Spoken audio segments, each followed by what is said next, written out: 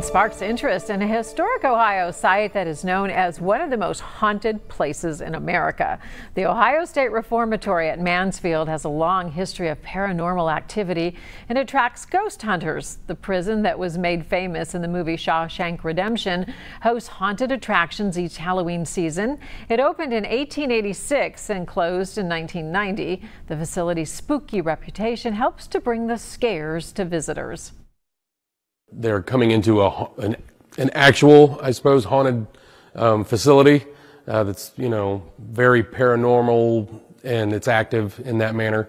So that helps add a little uneasiness to the guests when they come in, for sure. The Reformatory isn't just into the spirit of Halloween. A Christmas-themed haunted experience is planned in December. Just being at a prison that was once housing. Yeah.